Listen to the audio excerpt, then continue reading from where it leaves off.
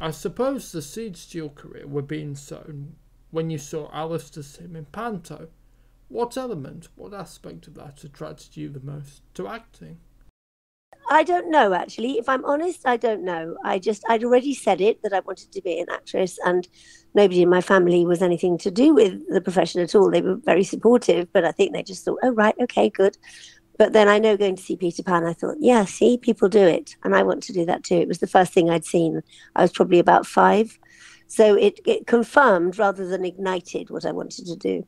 Very young, isn't it? Yes, it is very young to decide, Yeah. yeah. It is. But I was right.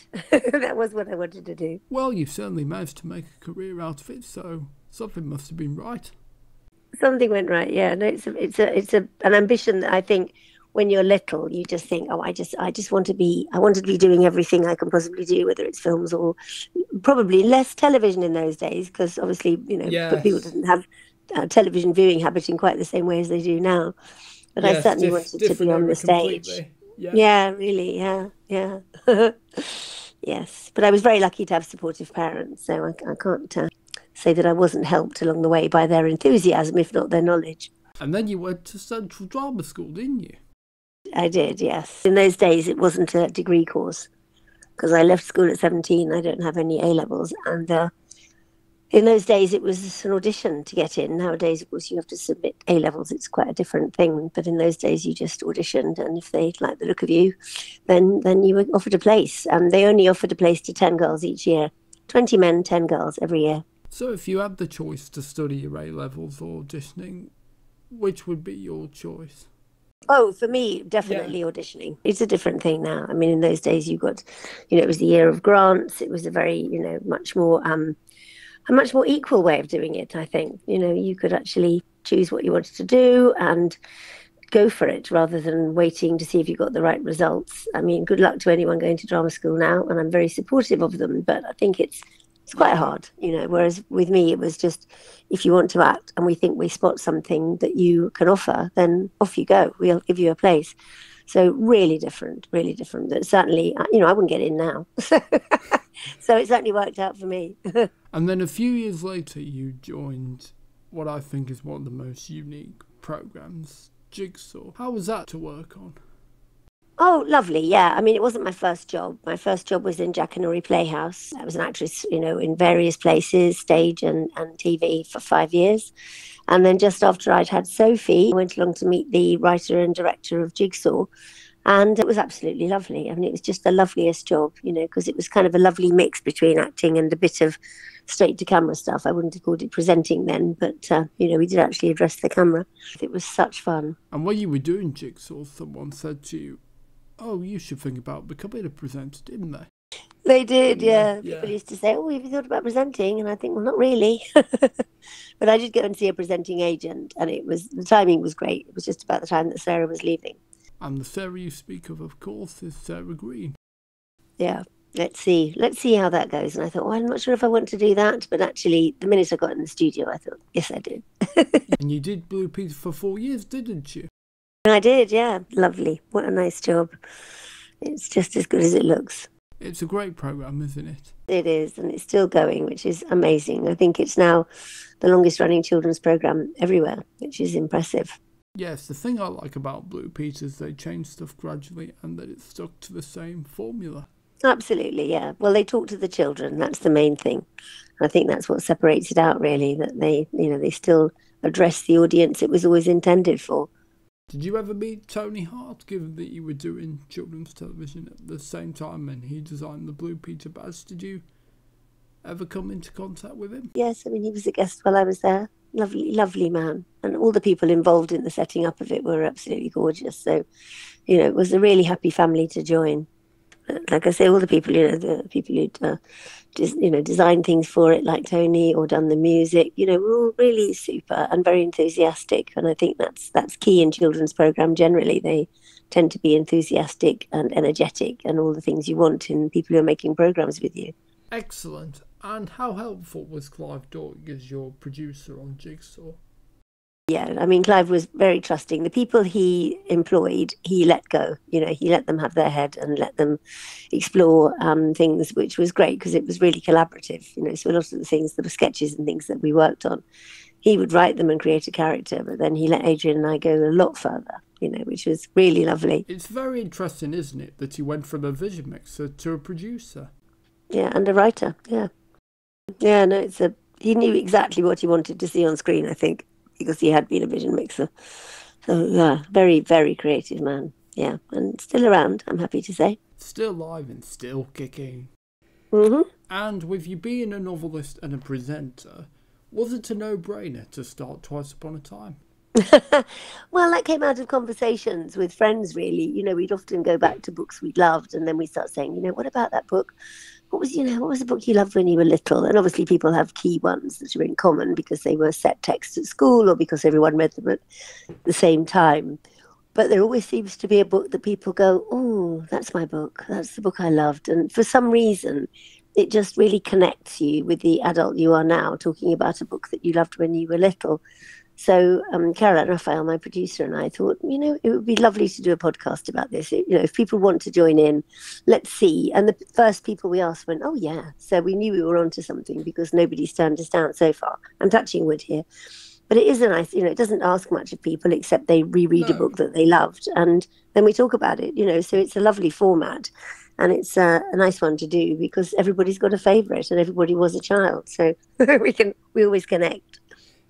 Yes, and I listened to the one with Hayley Mills, which I thought was very impressive that you managed to get her on.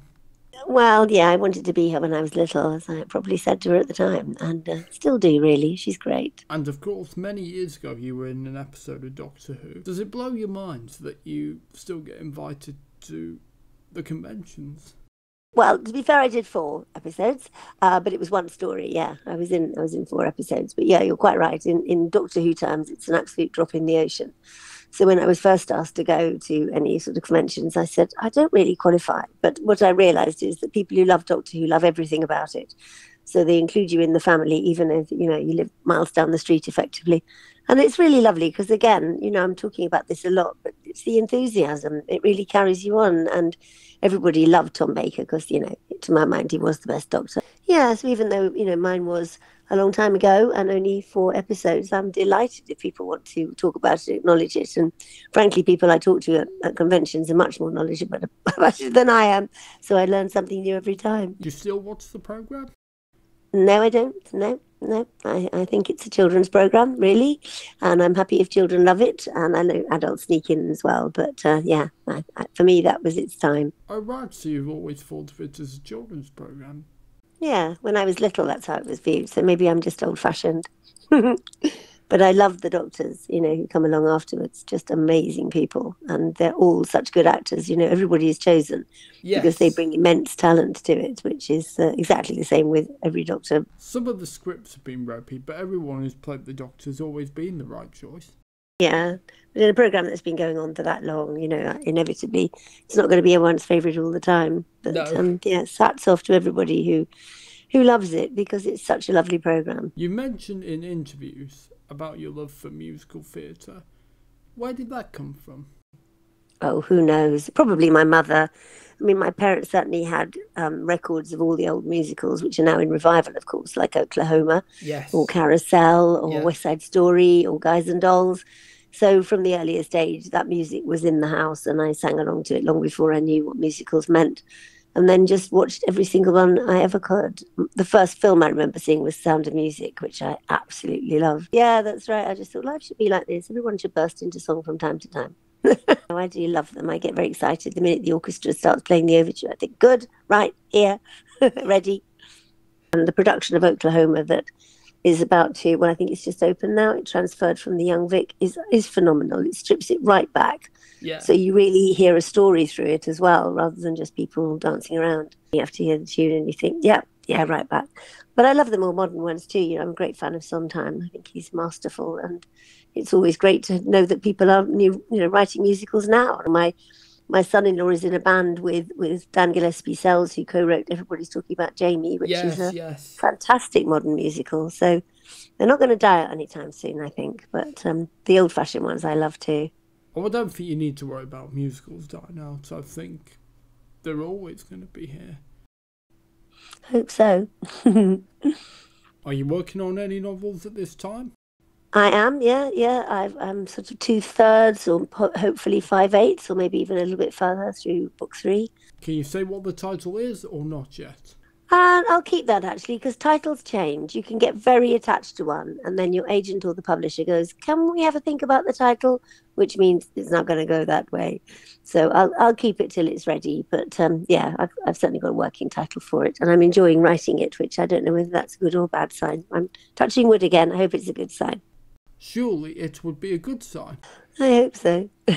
Although you were quite nervous, weren't you, to write your first novel?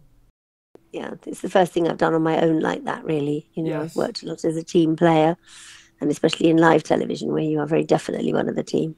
Yeah. So, yes, very nervous about it just being me. So, yeah. But it's good to be nervous. You know, the older you get, the less chance you get. So I seized the chance, and I'm really glad I did.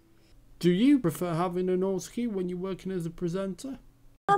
Well, for 4 years I didn't have one, so I didn't know they were possible, because on Blue Peter we didn't. But when I left, I thought, oh, well, look at that. that's less work, not learning a script.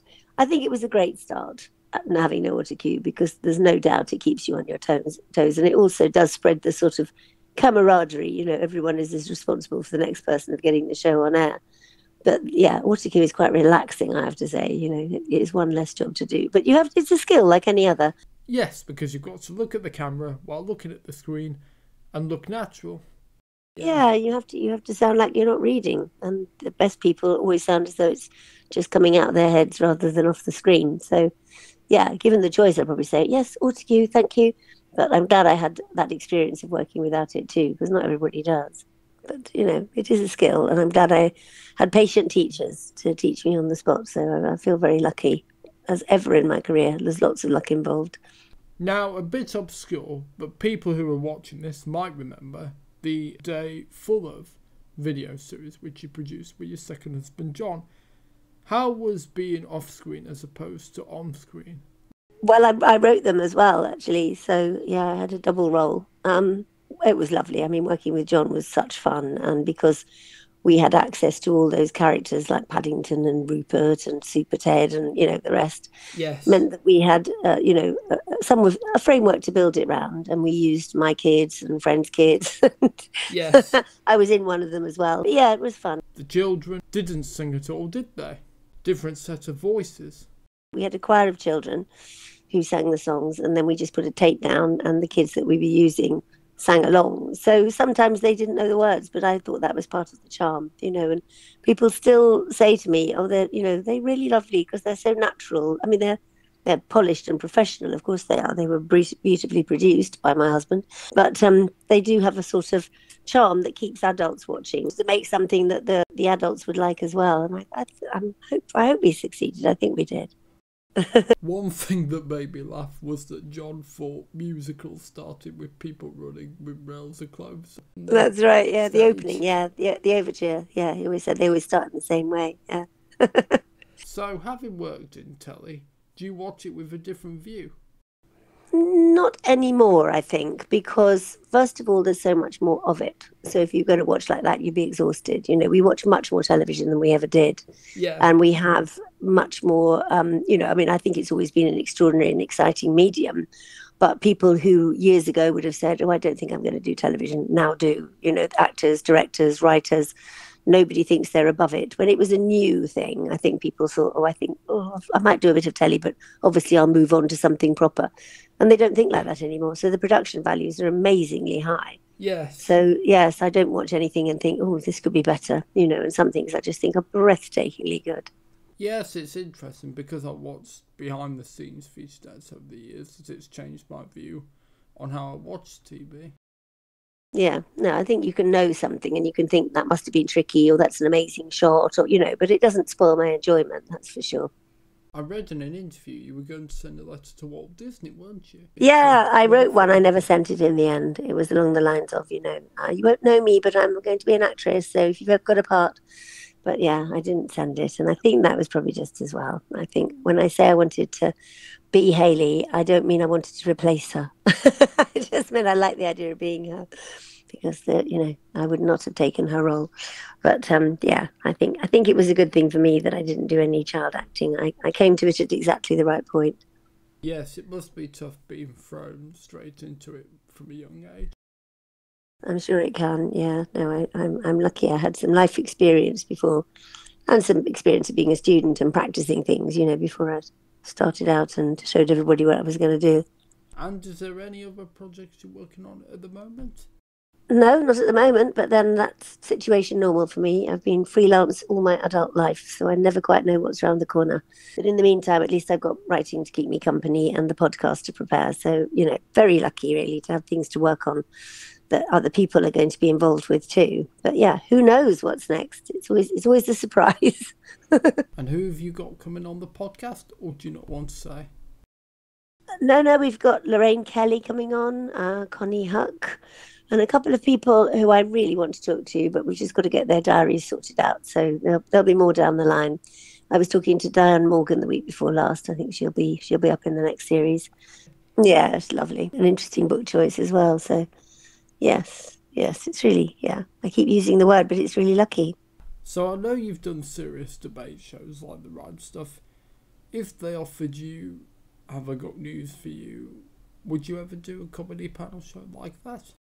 Yeah, why not? Like I say, I'm up for everything. And that's the joy of being freelance with nothing particular to say, this is what I do. I've changed careers in public eye quite a few times, from actress to presenter to writer. Yeah. So yeah, if they want to use me there, I'd be perfectly happy. And your ultimate dream job would be to do a musical, wouldn't it? Oh dear, I'm not sure. I think it's probably better to leave that in the dreams, because I love it so much. I think I'd probably just cry all the way through rehearsal. There wouldn't be much use. And then, yes, I love to sing, but I don't think I could earn my living by it. So I've done panto. That was probably enough for everybody. Mind you, 8 times a week, it might, it might kill your enjoyment. You never know. Probably best to leave that as a dream. It's nice to keep some, isn't it? Keep them fresh. Thanks for your time, Janet. It's been really great chatting to you. Oh, thank you so much for the opportunity to talk to you. I know we've waited a while, but it's been such fun, and it's lovely to go back and revisit things too, because much as I like looking forward and, I'm always optimistic about the next bit, it's really lovely to go back and talk about things that happened quite a while ago now, but they're still very dear to me. So thank you for the opportunity. It's been great. Take care.